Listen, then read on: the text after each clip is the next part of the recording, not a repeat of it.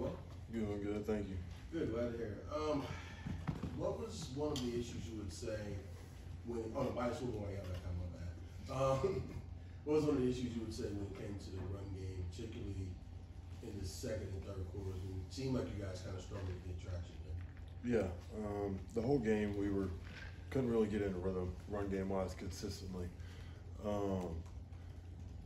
Penn State played a good game and we played poor. We need to get a lot better going forward. And we're gonna have a good week of practice this week, and that's what we're gonna do. Just as a follow-up, how do you improve going forward from there? Just going back to the basics, fundamentals. We lost our fundamentals in this game, and that's key for offensive line play. And we're gonna correct that in practice this week for sure. Jason. Jason, Auburn 247. Coach Archer said basically Penn State decided to kind of take the running game away. How important is it to be able to run the football no matter what you see? Is that one of the things you guys want to lean your hat on, is to run it no matter what? Yeah, it's huge for our offense. Run game, being physical up front, that's our offense. We should be able to run the ball against any defense and then go from there.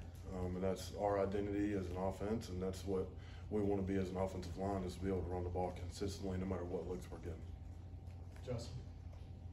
What seemed to be kind of the issue with you guys in pass protection? There was a few times Penn State had like free rushers right at the quarterbacks. Was it communication? Like what kind of went on, especially on those plays when they just had guys getting them blocked? Well, that all depends on the protection that we're in, more schematically than anything.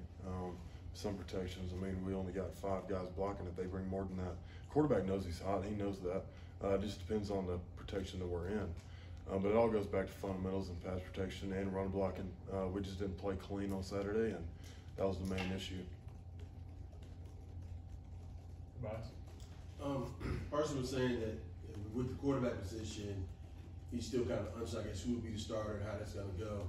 What have you seen with the quarterback play through 3 games so far?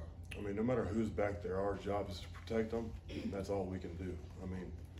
Our job is just to give them a clean pocket and they deliver the ball. We don't really pay much attention to anything else other than that. Josh, when we look at Missouri's defense, Arch said, kind of from the same tree as you saw last week. Do you see some similarities to what you saw last week from Penn State? Yeah, there's similarities between the 2 defenses, and they're big up front. We got to be ready to play on Saturday for sure. Mark. Trox, you guys played late night, you played mid-afternoon, now morning kickoff. Do you have like a preference? It all depends. Depends on how I'm feeling that day. But it don't matter for me. Game day's game day. You got to get your mind right no matter what time you play, and we're going to be ready to kick off at 11 a.m. So we'll play whenever. We'll be ready. Is it interesting to get to play Missouri, team that's never been here before, and I guess you probably haven't played against either? Yeah, I think the last time we played them was my redshirt year in 17, and I didn't make that trip, obviously. But yeah, it's a different opponent that I haven't faced. But there's similarities in the defense that we played last week and this week, so we'll be ready after a good week of practice this week too. For you guys as a group, how important is it to rebound and have a strong week after last week? Yeah, it's huge. Anytime you go out there and put a performance on the field that you're not proud of, it's huge to bounce back, especially the schedule we play to get back on track. And I have faith in this team and the leadership we have that we're going to do that. Brian. What do you think it says about you personally, Austin, that here you are, maybe after the offensive line didn't have their best game, maybe you didn't have your best game, but here you are in front of the media, willing to take questions and talk about it? It is what it is. When you don't put a performance out there that, like I said, you're not proud of, all you can do is go back and get better and work, and that's what we're going to do. Anything else? Lily Stewart, the Plainsman. There was a lot of emotions on Saturday, and going into practice this week, how do you keep those emotions in check going into SEC play, knowing that there is a lot riding on this game potentially? We just got to flush it, learn from it. That's what we did yesterday. Watched the film, corrected it on the field. You got to learn from it, flush it, and move on. This league's really competitive.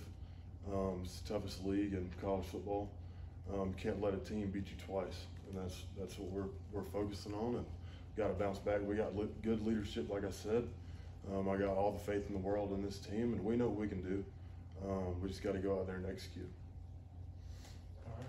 Thanks, Rob. Thanks, Rob. Thank y'all.